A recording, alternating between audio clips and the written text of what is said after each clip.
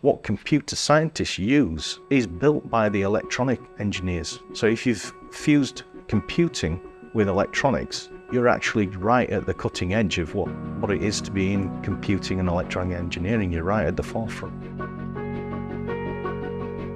The best aspects of the computer and electronic engineering degree are the mix between doing some electronics, some hardware, so this is building things, constructing circuits, simulating circuits, and then also having programming, doing some coding and being able to affect change in the real world using both a combination of computing and also electronic hardware. The core topics that you'll learn mathematics, digital electronics, general electronics and circuit theory, and communication systems. You will study embedded systems, AI, artificial intelligence, machine learning. In terms of your level 3 studies, there will be a major project, an individual project. So you've got the practical aspects of being able to write code, being able to design electronic systems, understanding communication protocols. All of this is being fused.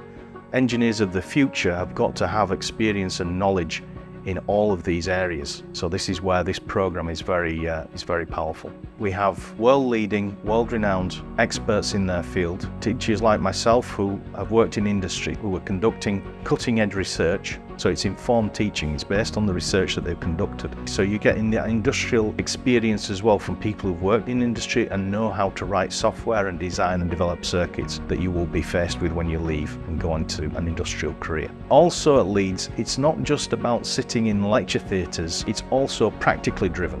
There's an awful lot of practical work going on at Leeds. We have the Embedded Systems Lab. We also have our Agilent Communications Lab. There's also a Project Lab, which is dedicated to doing project work in your final year. So you're getting the theoretical information, but you're then applying it. You're going into a lab, you're using industry standard test equipment to work on your projects, to design circuitry, to write software. You're doing it for real. So you could work in the energy sector, you could work in transportation, in healthcare, you might work in pharmaceuticals, you could go and work in automotive. It has unlimited scope.